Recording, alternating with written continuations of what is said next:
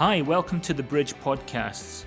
We hope you enjoy the following message. For more information on all that's happening at the Bridge Church, please visit www.bridge-church.com. I've been sharing on divine healing and the power of God, and we've seen it manifest just last week with the baby that we've been praying for. A total turnaround. The baby was born 6 weeks early, lungs not developed, on a respirator. We prayed last Sunday morning and last Sunday afternoon. He came off the respirator, is that right? And now he's in a cot. When we pray, things happen. We're expecting the supernatural to happen every time we pray. So we've had supernatural signs, wonders, and miracles. How many of you know that you've had a supernatural sign, a wonder happen in your life over the last couple of months? Please stand. Those that know that they've had some it's been a miracle, some it's been a sign and a wonder. But these are people that has something miraculous happen in their life over the last few weeks. When I just see them, I think of God's greatness. Amen. Thank you. You can be seated. I think you see now what I'm going to share on today is we know about the supernatural power of God, and we know that when He releases something into your life, according to Mark chapter 4, the enemy comes immediately to steal that seed back out of the ground. Well, today I'm going to show you 8 ways that you can hold on and to live your best life. And all of this, what we're doing right now is we're doing a book or a booklet. It won't be a full book. It's getting bigger all the time, though. So we've got a booklet in healing coming out, healing for every sickness known to man.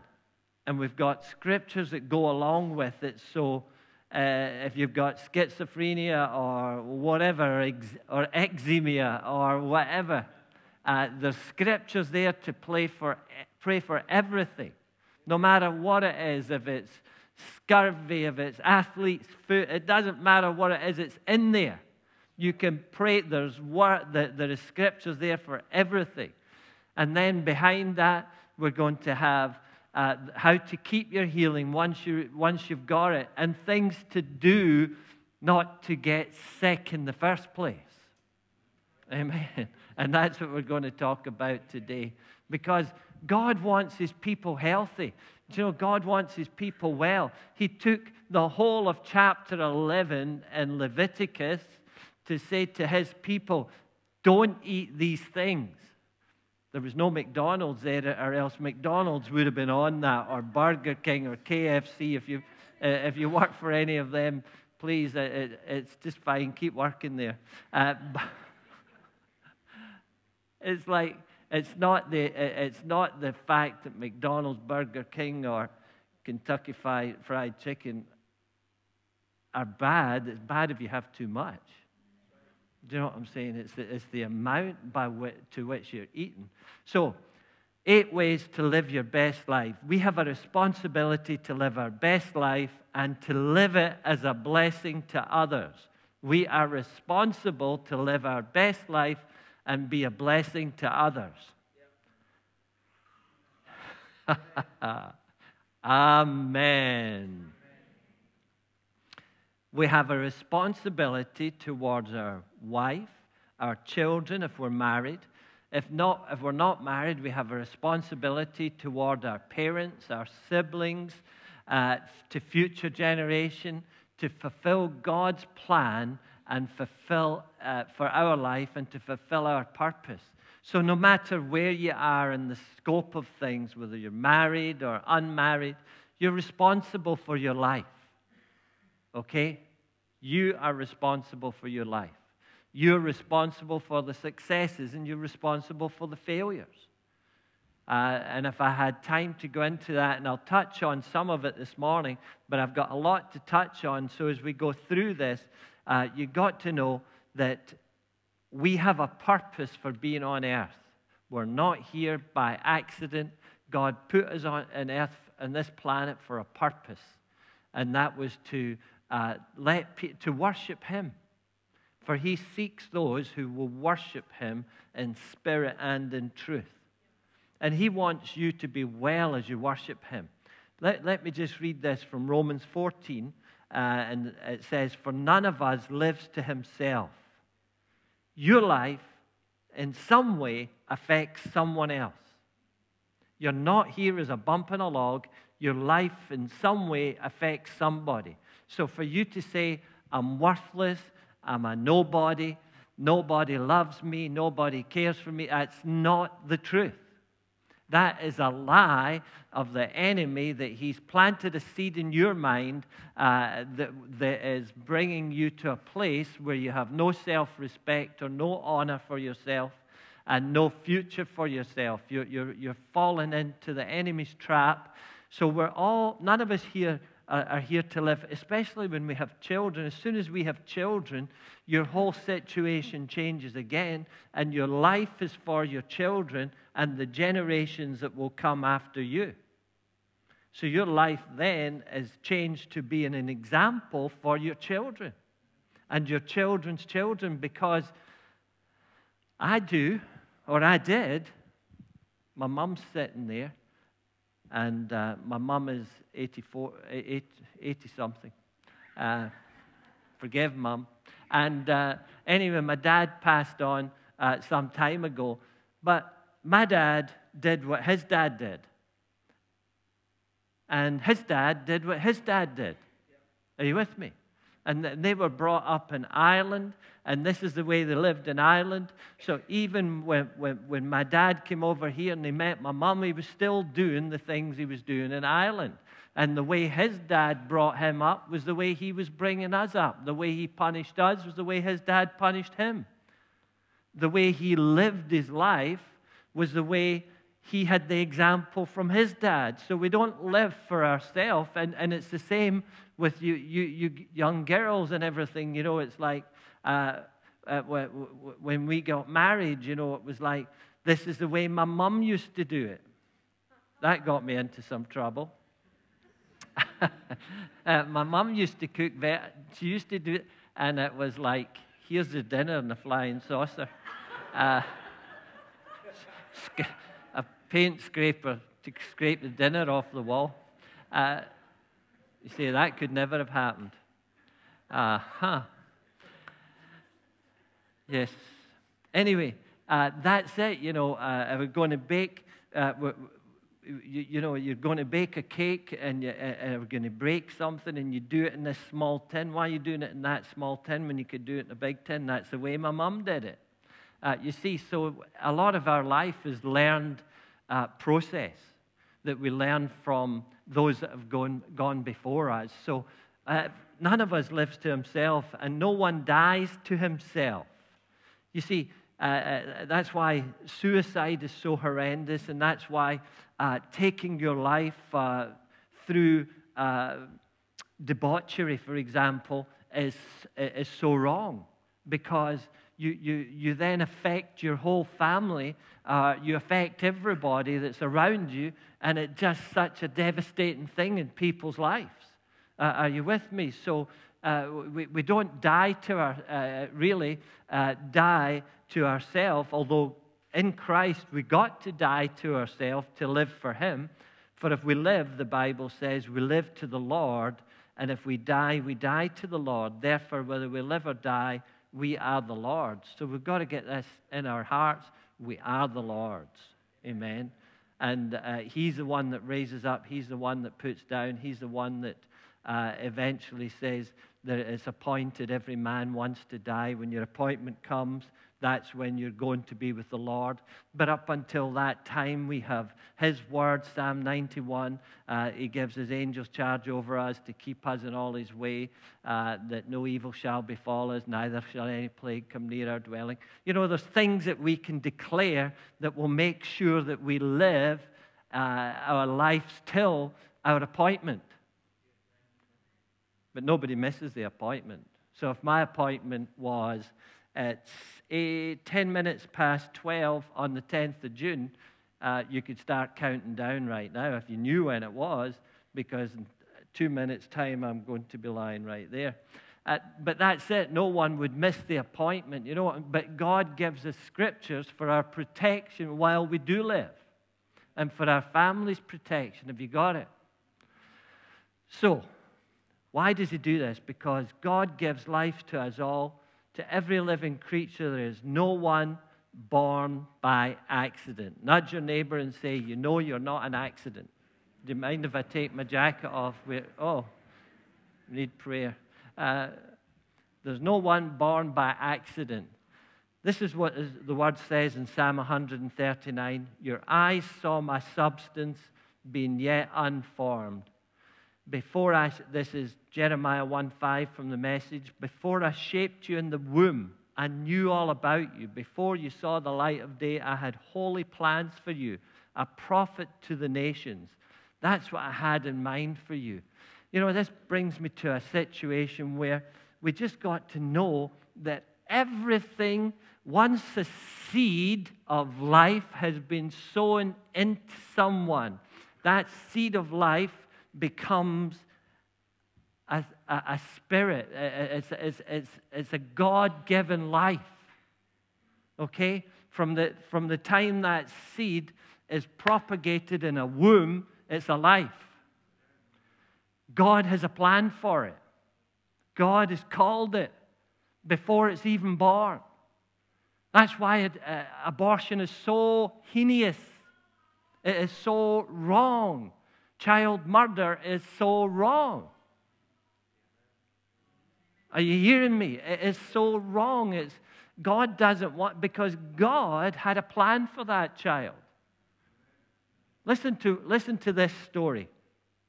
James Robinson from Life Today came into the world as the product of a forced sexual encounter. His mother was raped, and his mother tried to have an abortion, but the doctor then in 1943 would not comply with her wishes.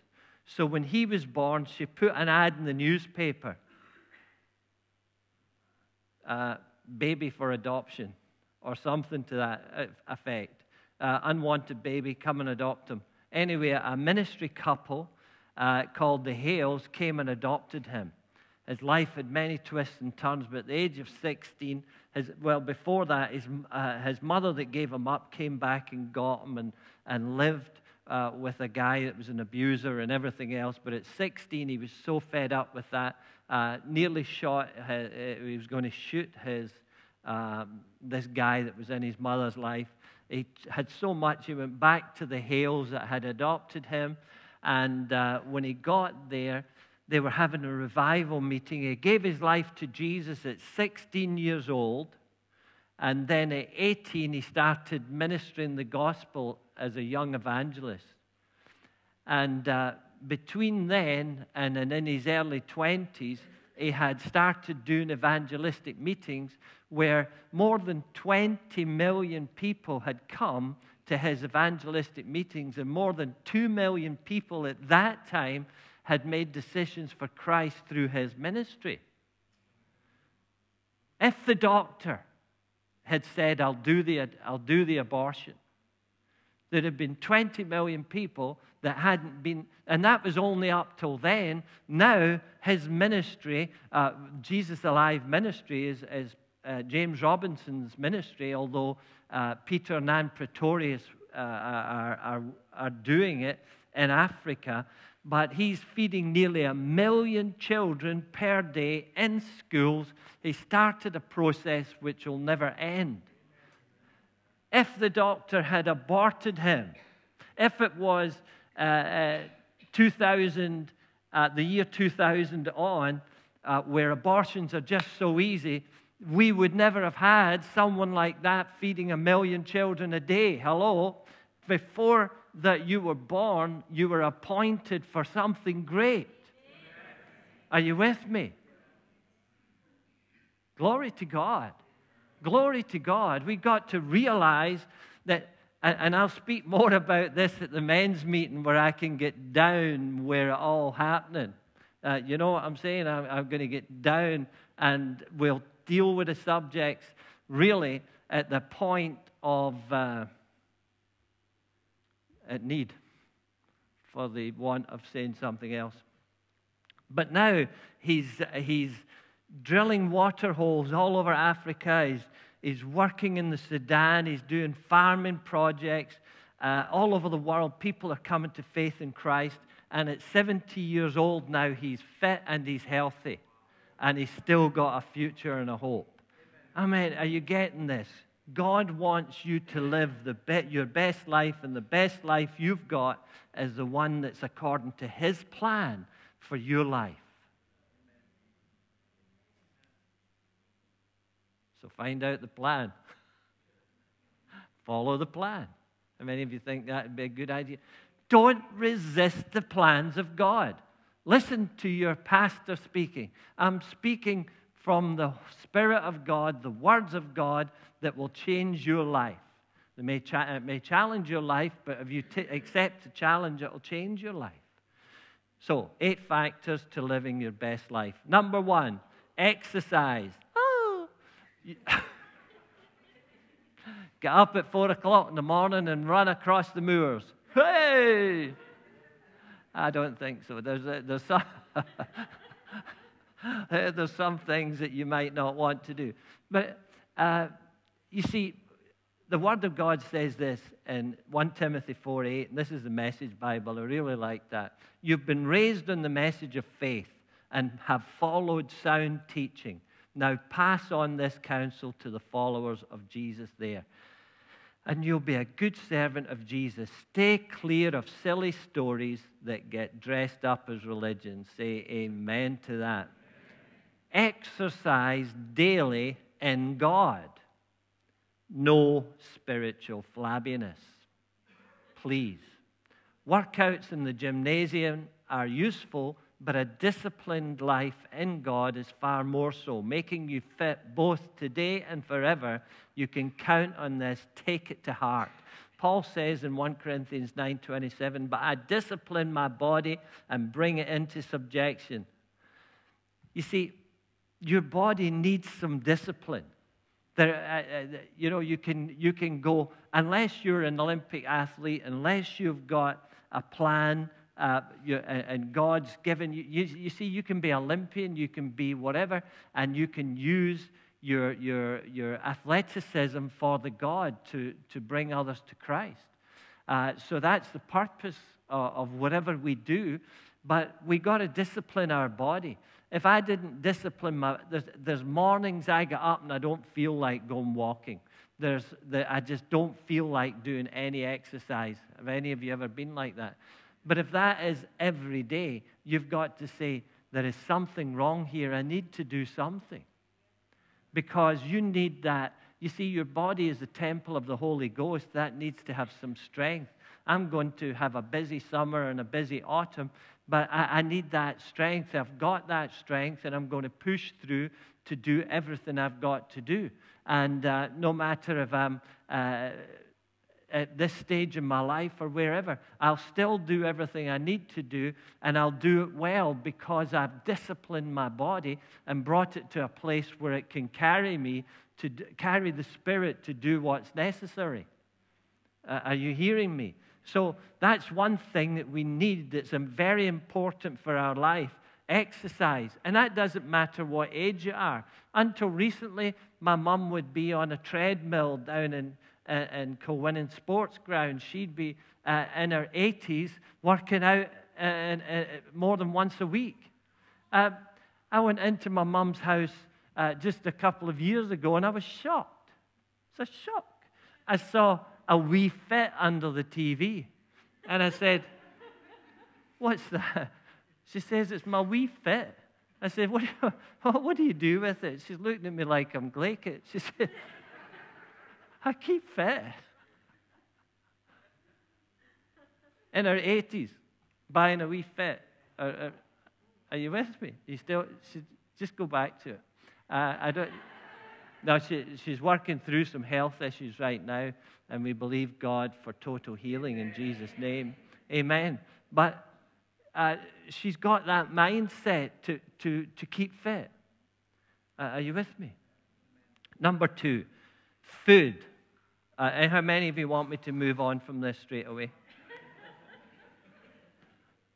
I'm not going to. In the book of Leviticus, God gave his people directions on how to eat and stay healthy and live holy as he is holy.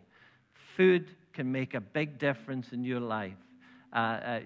Eating the wrong things at lunchtime can push up your glycemic index, so by 1 o'clock in the afternoon or 2 o'clock you feel like going to sleep because you've eaten the wrong things at lunchtime. So you've got to understand that if you don't eat the right food, you're going to be unproductive. So you've got to have the right food, you've got to have it in the right amounts and that sort of thing. In Acts 27:34, it says, "Wherefore, I pray to you, take some meat, for this is for your health." The rest of that scripture, I don't know if I could go to that, but since not a hair will fall from the head of any of you. I should have got a hold of that scripture years ago, but anyway, I didn't. But you eat for your health. Are you with me? You eat for your health. You know that there are some maladies that people have, and it's called anorexia. I think sometimes I'm anorexic because when I go to the mirror and look, I see a fat guy looking back at me. You know what I'm saying? That's the joke. But anorexia is the opposite way. People don't eat. And that's bad for their health as well, and it's like fasting. You've got to be fasting with wisdom. If you're fasting, you've got to fast with wisdom so that you stay healthy. Being healthy is the result God wants for you. Philippians 3:19, the Bible says, "Whose end is destruction, whose God is their belly, and whose glory is in their shame, who set their mind on earthly things." You see, if God is your belly and you can't say no to something, whatever it is, it can be all sorts of things. There was a guy came to church here for a long time, and he was a big guy, and I saw him one day, and he was on his fourth. He drinks 2 2-liter bottles of Iron Brew a day. When he was on his second one, I says to him, "Why do you drink that stuff?" He says, "Oh, I like the taste." I says, "Man, that stuff will kill you." So he stopped drinking it and lost 2 stones within 6 months. Do you know what I'm saying? It's just, you can't take all that stuff into your body and expect to live well. So you fall victim to your taste buds. And you've got a thing in your brain called the apostat. And unless you can get control of your apostat, which controls your appetite, then there's no limits. Amen.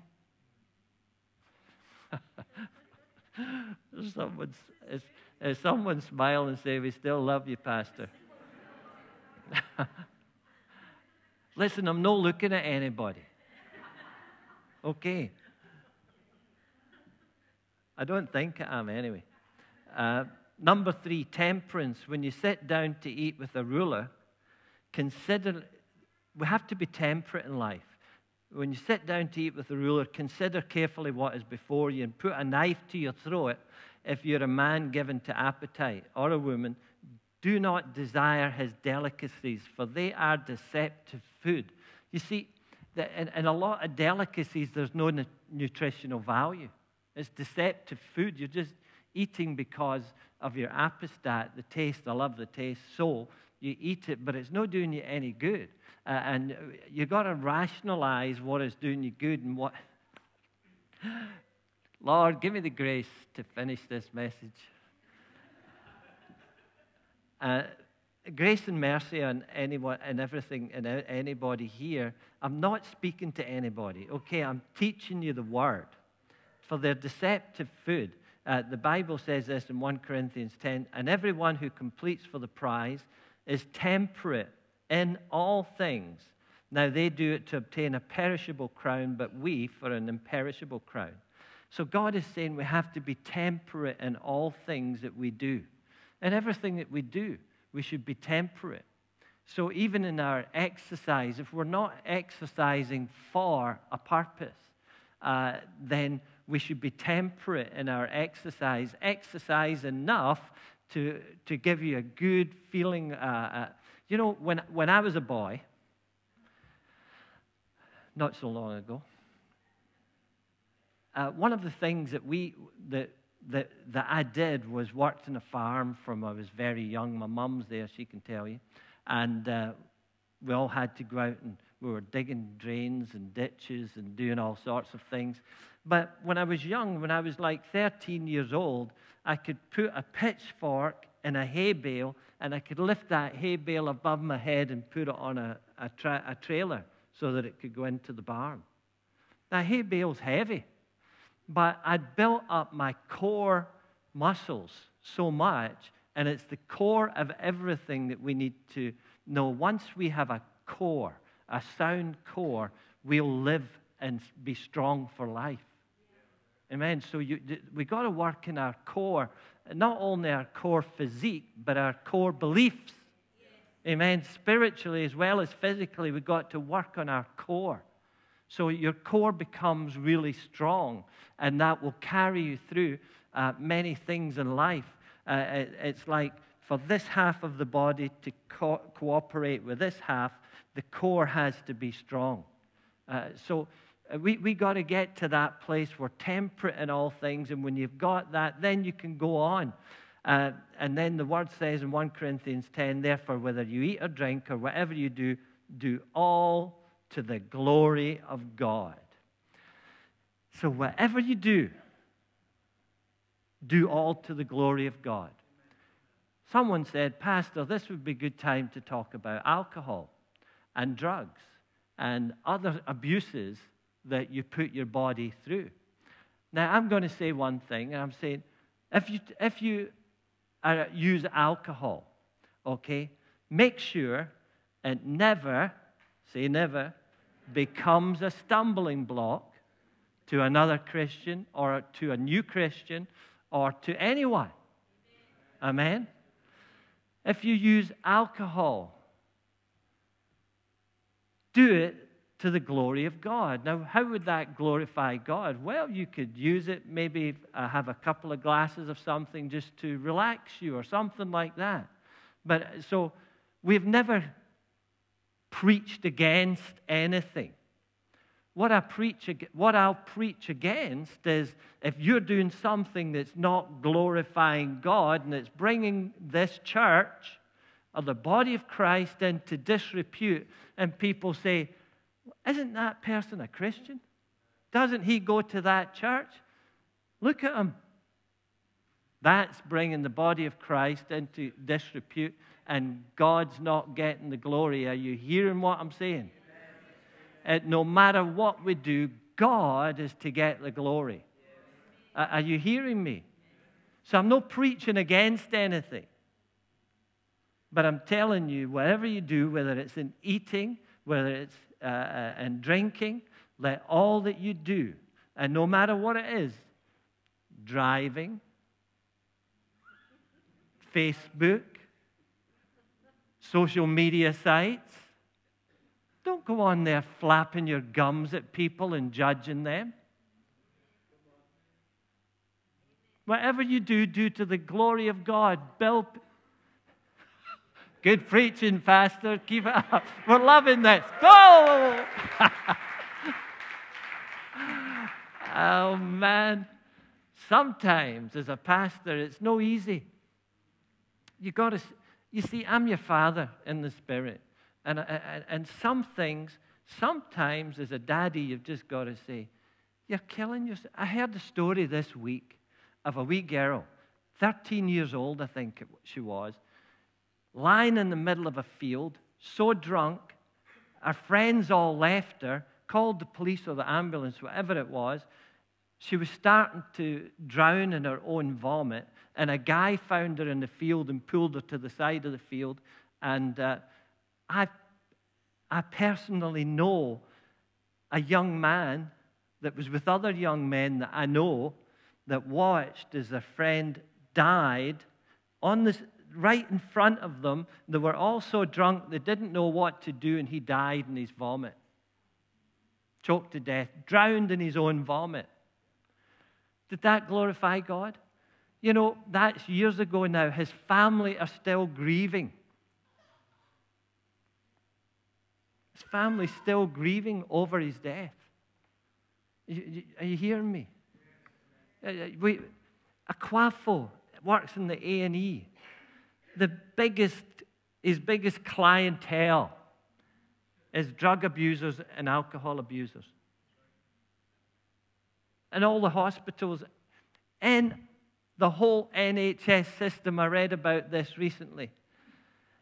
Everything that people are visiting the NHS with is mainly caused by abuse, overeating, overdrinking, drugs. Something like that is what is costing the NHS so much money. People trying to abuse because they don't have a good self-image about themselves, and they don't know if that they're bringing disgrace on themselves and on their family. Moving ahead. Okay. Oh, I don't know if this is a good one either, but number 4 is obedience. Our sister Deirdre just shared on that. My son, this is from Proverbs 4:20. Give attention to my words, incline your ear to my sayings. Don't let them depart from your eyes. Keep them in the midst of your heart, for their life to those that find them, health to all their flesh. Keep your heart with all diligence, for out of it springs the issues of life. Put away from you a deceitful mouth, and put perverse lips far from you. You want to keep your health, you got to have deceitfulness, perverse lips far from you. You got to keep your heart, for from out of it flows the issues of life. I will never say I'm sick. It doesn't matter if I've got symptoms. I'll say I've got symptoms, and by the stripes of Jesus, I have been healed.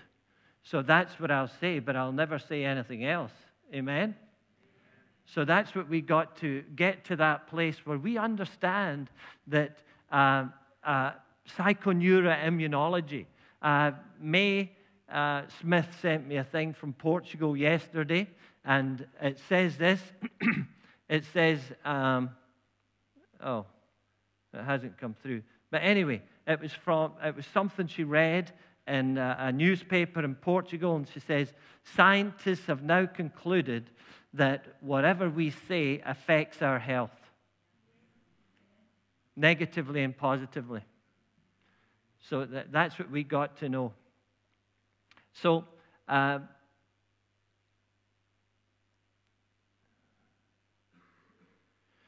number 5, cheerfulness. A merry heart makes a cheerful countenance, but by sorrow of the heart the spirit is broken. Scientists also tell us if we laugh, it massages the heart.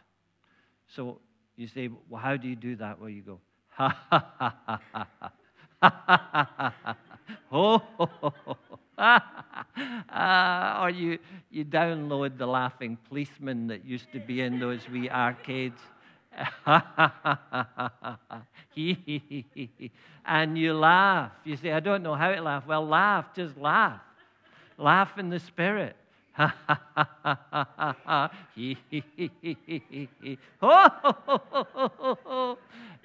And just laugh. You've just massaged your heart. Your internal organs, you can't do anything. You can't reach. You've just massaged them. Okay. That was an illustrated sermon. Number 6, do God's will. Beloved, I pray that you may prosper in all things and be in health, just as your soul prospers. In Matthew 8, behold, a leper came and worshipped him, saying, Lord, if you're willing, you can make me clean. Then Jesus put his hand out and touched him, saying, I am willing.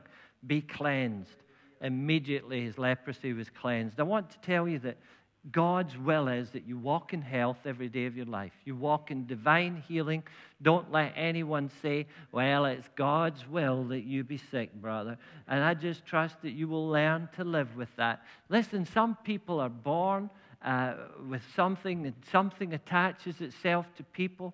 But even although that something attaches itself, you can still live cheerful. You can still live hope-filled. You can still have a future. You can still focus on something. To prove that, there's a guy that's going about, I can't pronounce his surname, Wojciech, and he's only got a little thing he calls a chicken leg, and he's got no arms, no legs. He was born that way, perfectly formed, but just nothing else. And he's winning hundreds of thousands of people to the Lord because he's looking at what happened to him so positively that he's winning people to Christ. He's just been married. He's going all over the world ministering powerfully. So you can live happy, cheerful, in no matter what situation you are, but it's not God's will. If you can do something about it and God's word prescribes a cure, then you really need to walk in his will. Number 7, the thought life. For as he thinks in his heart, so is he. Proverbs 23:7. Eat and drink, he says to you, but his heart is not with you. So Proverbs 20, our thought life has to be in that place where you realize that I want to live my best life. I want to do my best for my children. I want to do my best for my family. And that keeps you established in that place. So once we anticipate that a specific outcome will occur, our subsequent thoughts and behaviors will actually help to bring that outcome to fruition. You've heard me talk about that plenty of times. That's your reticular activator. You have a goal, you have a vision, then your brain is focused on that, and it will bring those things to bear in your life. That helped you, I know that. And number 8, I was going to have 7, and then I was walking on the beach this morning, and I thought, no, I have to put this in. Rest, number 8. Rest in the Lord and wait patiently for him, the Bible says in Psalm 37:7. Don't fret because of him who prospers in his way, because of the man who brings wicked schemes to pass. Cease from anger, forsake wrath. Don't fret, it only causes harm. You see, anger, bitterness, wrath causes you to be sick. It will cause sickness in your body because you'll get screwed up from the neck up and you won't be able to handle those things, and your thought life starts to get, your mind, your brain starts sending off negative endorphins to the places in your body. You start having arthritis problems, rheumatic problems, and all these kind of problems because you haven't forgiven. You've got wrathful thoughts. You're just mad at the world. You're going to live sick if you're mad at the world. So, evildoer, the Bible says, for evildoers shall be cut off, but those who wait on the Lord, they shall inherit the earth for yet a little while, and the wicked shall be no more. Indeed, you will look carefully for his place, but it shall be no more. But the meek shall inherit the earth and shall delight themselves in the abundance of peace. Let me tell you something about rest. Rest is something that you can have in the middle of a storm. Rest is something that you can have when everybody around you is totally confused. Rest is something you can have in a panic situation because you have control of your inner man. You can say, peace be. I sit there before I come up here on a Sunday, and I just say, Holy Spirit, just fill me with your peace. And I rest in the Holy Spirit. If I've got a decision to make, I just close my eyes and rest in the Holy Spirit.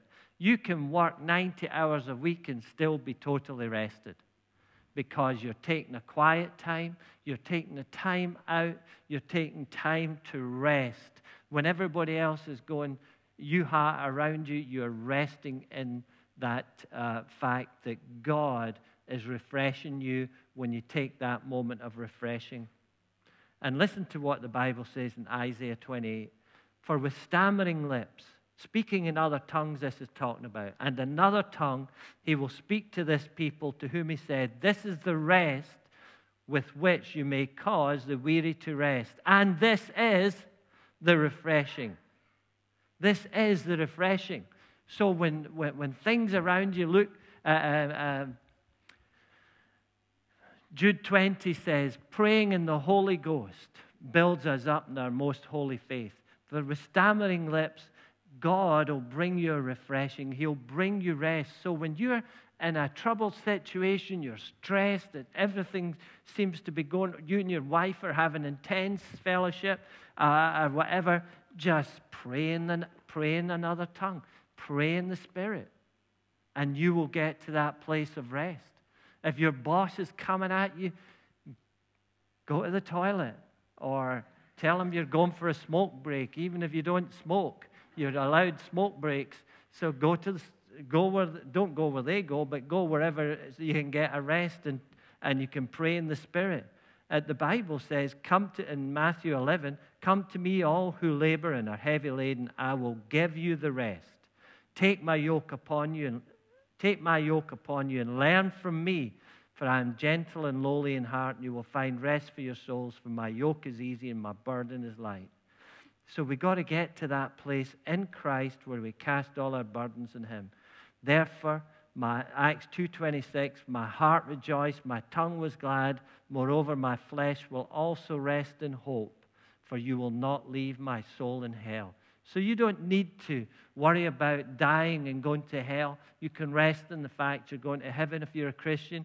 And the Bible says, nor will you allow your Holy One to see corruption. You have made known to me the ways of life. You will make me full of joy in your presence. Guys, everything God does is according to his pattern, based on his principles. Once you learn the principles of God, once you learn the principles of life, once you understand that these principles, if acted upon, will bring you to a place of rest, to bring you to a place of divine health, will bring you to a place of good success, what you've been believing for, but we've got to follow the rules. We've got to follow the principles of God's Word. Are you with me? So this will be in a book. And now, just quickly, and I'm not going to give you anything else other than the headlines. There's destructive factors that will bring sickness on your body. Number one, immorality, fornication. That means having sex before you're married. That means having multiple partners. That means you can end up with STDs. That means you can end up not having your dreams fulfilled. That means you can have such disease you won't have children because you've messed yourself up. Same for the men. In some STD clinics, you've got to make a 2-month appointment because things are going off the chart.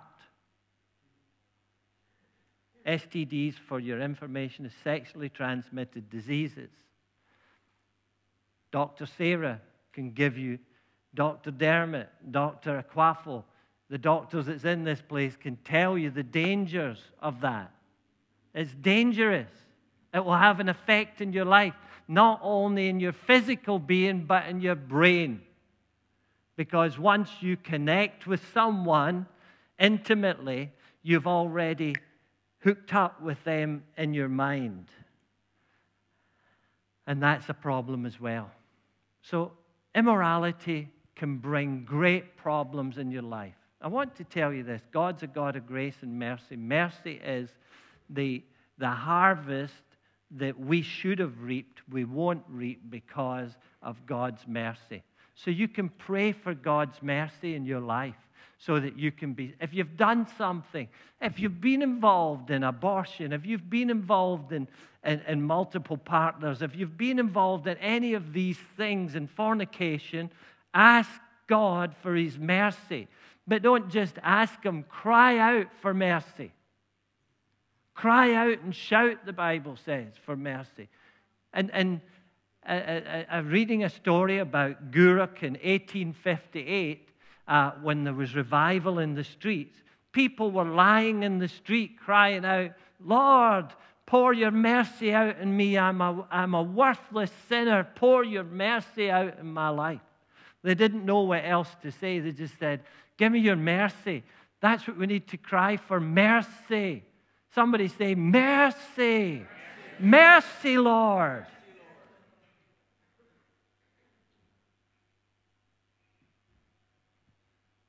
I'm not preaching at anybody. I'm just telling you the facts, okay? These are things that will stop you living your best life. These are things that will be like running into a brick wall. It will stop you dead in your tracks, and you'll be so mentally ill-adjusted you'll have trouble getting to see things through the right focus. So these will be in that book. Wickedness. Wickedness is another thing. You see, we can be wicked in our action, and the Bible says that God will bring those wicked people to the pit of destruction. So we got to walk in righteousness and true holiness before God. And number 3 is disease. Satan will bring disease into your life, but Jesus said to the woman that was caught with an issue of blood or bent over, be loosed from this bond on the Sabbath. God anointed Jesus of Nazareth with the power to set people free who had been bound up by Satan. All of this comes from the devil, and we got to know that. And injury is another thing that will bring us to that place. And Jesus talks about these are destructive things. A certain man who went down from Jerusalem to Jericho fell amongst thieves, stripped of his clothing. Things can happen to you in your life, but that doesn't need. My cousin was attacked and mugged one night years and years ago. It must be 25 years or 20 years ago. He never went outside the house again. He just lives as a hermit now. You see, that injury shouldn't have stopped him living his best life. Okay, it wasn't good, but it shouldn't stop you. You know what I'm saying? That we need to get over things and move on in life. And then the last thing is debauchery. For everyone that doesn't know what debauchery means, it's immoral self-indulgence. It's like binge drinking, going on a bender, blowout, burning the candle at both ends, carousal, depravity, dissipation, drunkenness, fast living, fornication, gluttony, intemperance, lasciviousness, lechery, lewdness, licentiousness, life in the fast lane, overindulgence, seduction, and sensuality. That's all from the English dictionary. That's what debauchery is. Nudge your neighbor and say, I'm glad you're not one of those.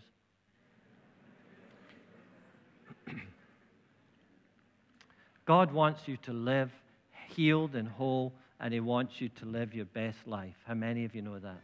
Thanks for listening. Remember to visit our website, www.bridge-church.com, and connect with us via Facebook and Twitter.